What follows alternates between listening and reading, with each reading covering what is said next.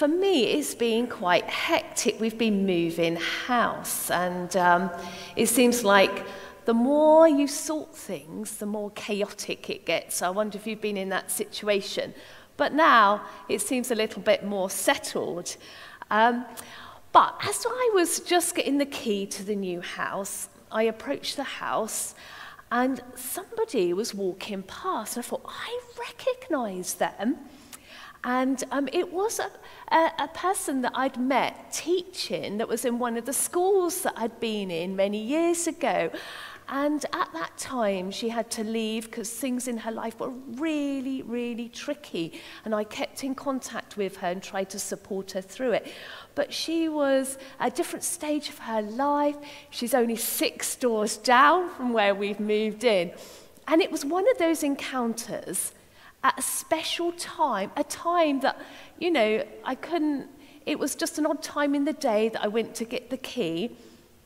It was a real moment, a God moment, an encounter, a God moment. And I wonder if you've ever had one of those where you have met someone in a different place, somewhere bizarre, and it was just the right moment. And we're going to look at a story today just like that, the right moment. Now, over the weeks, we've been looking at signs of the kingdom of God. We were looking in John's Gospels and seeing what are those key signs of the kingdom of God that we can grab and apply to our life. And what I want to look today at is worshipping in spirit and truth. We're going to look at the whole theme of worship within this passage here. So firstly, I'm going to explore Jesus and this encounter with the woman. I'm going to see how Jesus comes to the woman and engages in this conversation. And during that, we're going to find out a little bit more about the character of the woman. And then next, I'm going to explore what is worship. What does it mean to worship in spirit and in truth? And then finally, we're going to go on to consider how the kingdom of God advances through this encounter. So hopefully you're going to follow this through with me. So firstly, let's look at the passage and look closely at what Jesus and the woman and this connection. So Jesus is passing through Samaria. He gets tired and he sits by a well. Now, if we think about his journey up to this well, we think he's gone from Galilee and he's going to Judea. Now, no Jew would normally go through Samaria. It was a no-go route. The Jews and Samaritans did not get on.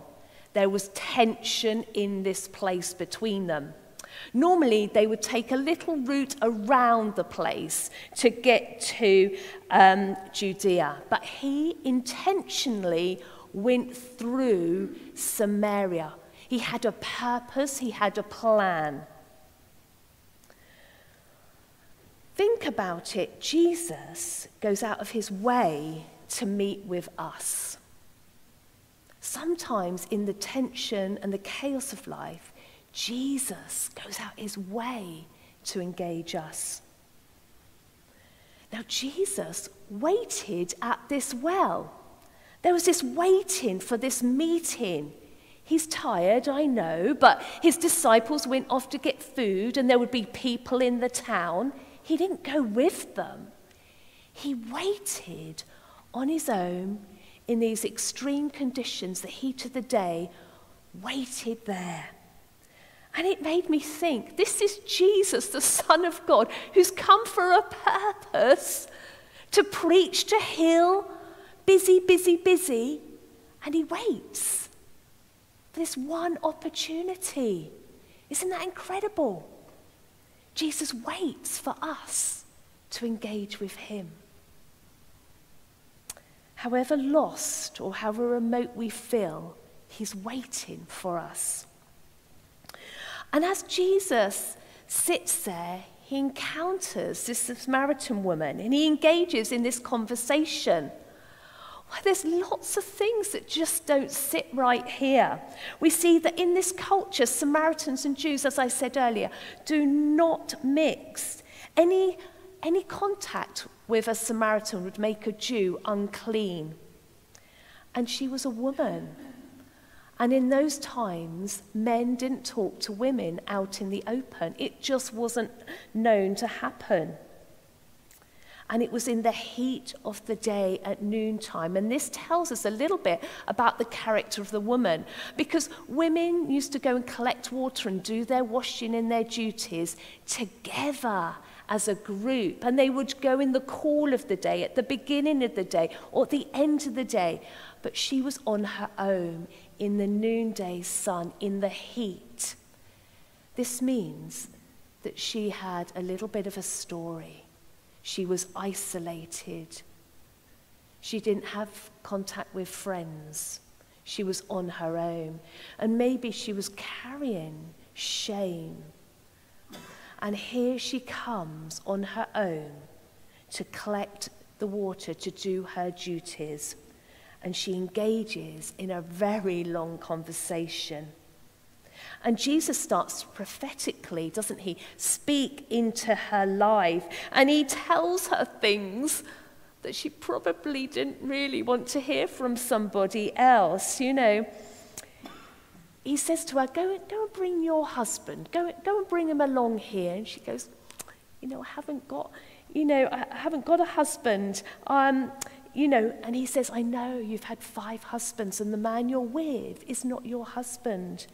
Can you feel the shame that she's feeling here, that somebody knows the inner side of her being, everything about her? And here there's a woman seeking love, seeking attention, but she's an outcast and she's isolated. And years ago, as a young Christian, I used to read this passage and think, oh my goodness, what a terrible woman, as a teenager.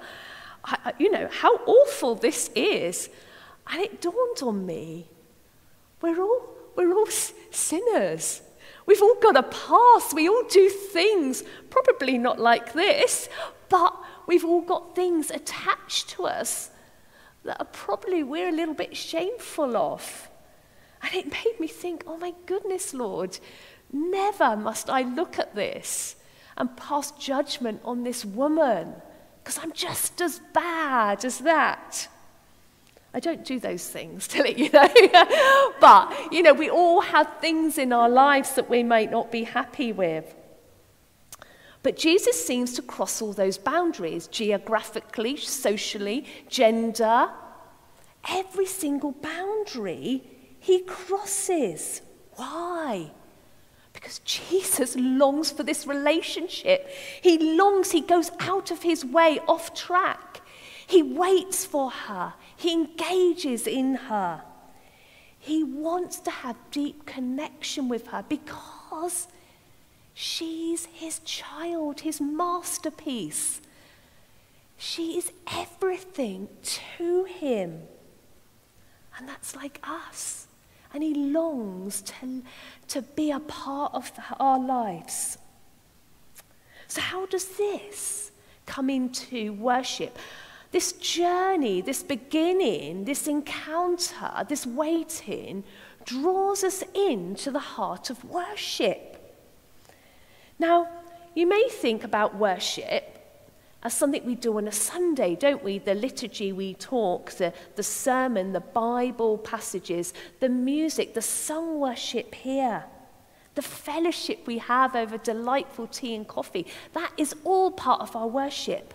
But there is so much more. Jesus is teaching us there's so much more to worship than a Sunday morning here. So let's think about what we spend most of our time doing, all those things that we love to do. And for me, it's best to think about my teenagers, what they love spending time doing. Eating, sleeping. A couple of them like sport. That's all they seem to do. Fuel their bodies, sport, sleep, eat, sleep. on and on and on. And I start to think, what do I spend my life doing? What's the main priorities? What are the things that I worship? Now, years ago, I don't know if you've ever had a neighbour like this. They make you feel really bad because they're always cleaning their car. Have you ever had one of those? And fixing the car, cleaning the car with the hoover, washing the car day after day. You know, might just get the Sunday cleaners, but this one was cleaning the car all the time. He knew everything about cars. Off in his lovely car. My car was filthy. It was never washed. Made me feel bad. He worshipped that car. You know, everything about his day was around the car. And there might be something that we just love to do, and that's not bad. The car's not bad. The washing is not bad of it. But when it becomes this obsession, this worship, and the focus of our whole day is thinking about that, then we have to really consider things, don't we? In Romans 12, it says, doesn't it, offer our bodies as a living sacrifice, holy and pleasing to God. This is your true and proper worship. So this is our goal, to offer our lives as worship. As we live out our life, that is our worship. So our whole mind, our heart, our soul, our strength, I'm thinking of that kid's song there, is in our worship. And when we do that, we're offering a holy and pleasing life to God. You see, when the woman saw the Messiah, when she saw through, it changed her whole perspective. Oh my word, this is the one that we've been talking about. This is the one I'm to worship. And she dropped everything. Do you know, in the Bible it says here, she dropped her jar. She dropped everything and surrendered her life. Her identity was for the Messiah. All the shame, all the past was still part of her, but she could drop it and see the true Messiah here. You see, worship in that kind of culture was seen that the Jews believed the worship of God was done in Jerusalem, and the Samaritans believed the worship was done on the mountain here in Samaria. There were different places where different kinds of people worshipped. And that's where they saw it. And the woman starts to talk about these differences, that, hey, you're meant to be worshipping Jerusalem. I've got to worship here. What's this about? And Jesus cuts through that. And he's saying it's not about place. No, that is not it. It's about the nature of worship. I don't want to know about the place you worship or how you worship. I want about you as a person.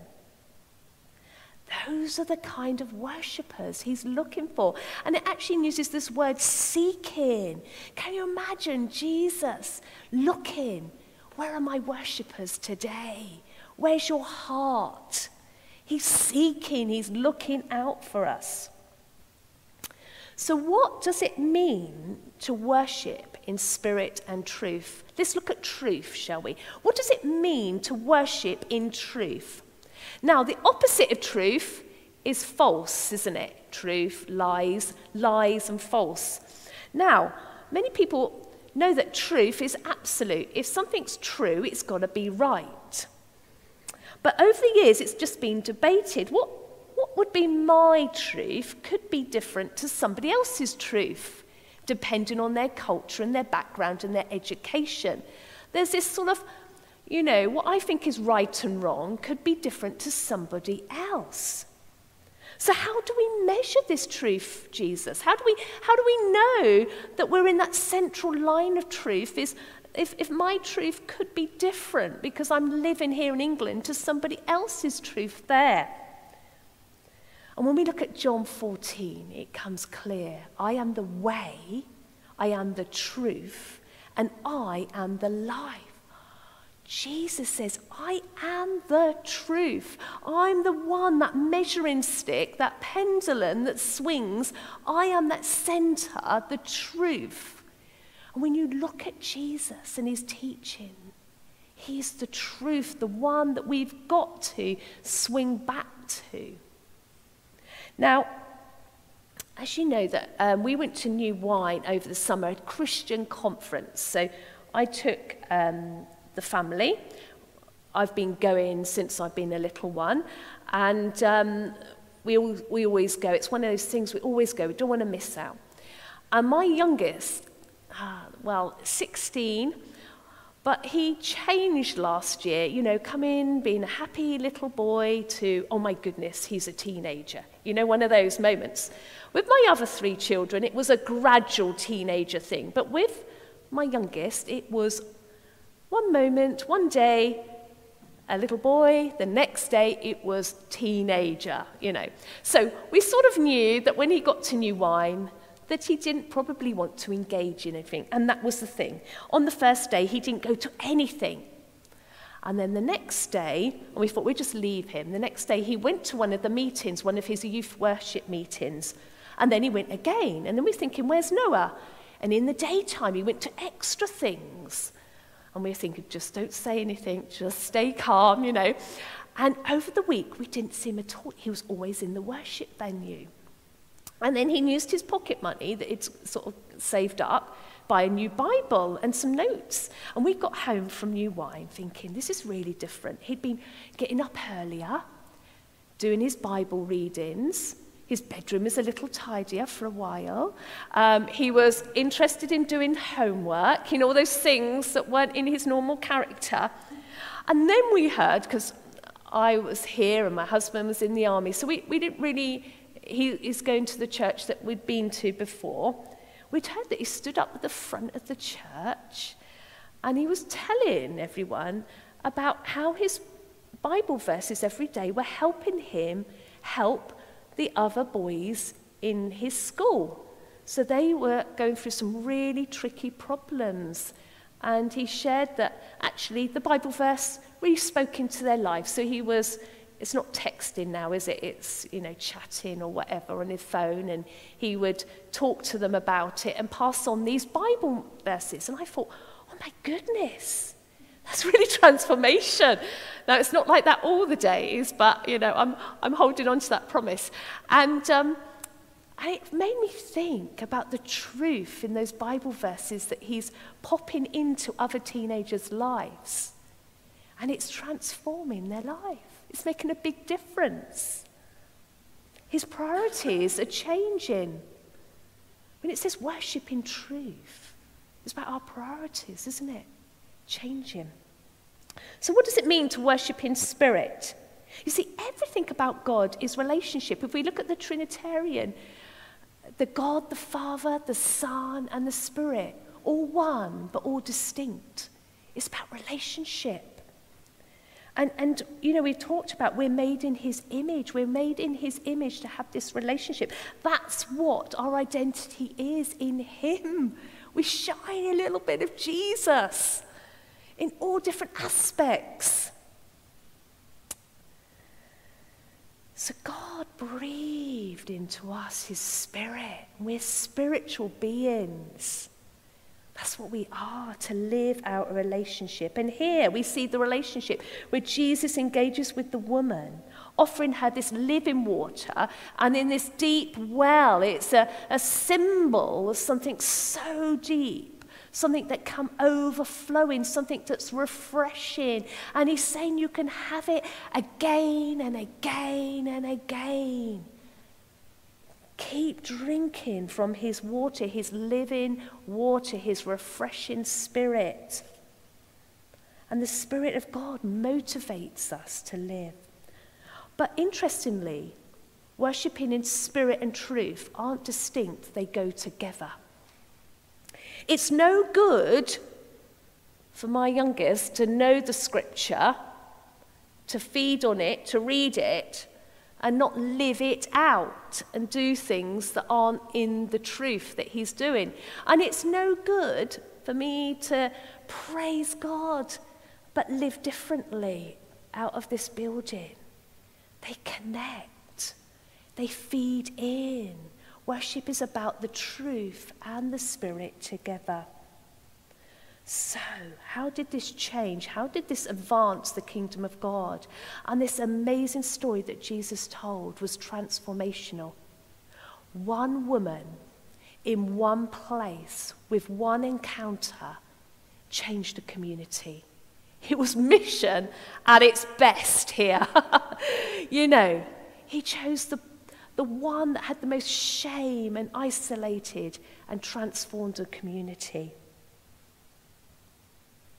And that's what the kingdom of God does.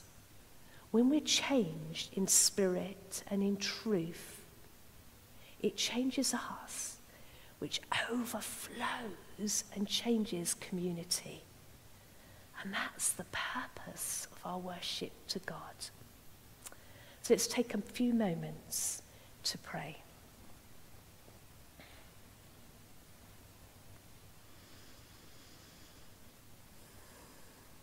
So Heavenly Father, we just thank you for this woman at the well. We thank you that Jesus went out of his way to meet and engage with her. He waited with her. He spoke truth into her life, and she was filled afresh with your Spirit. So Heavenly Father, we just pray for a fresh encounter of your Spirit this morning. That as we go from this place, we might be able to meet people, and just by our actions, for them to capture something of the love of the kingdom of God. Amen.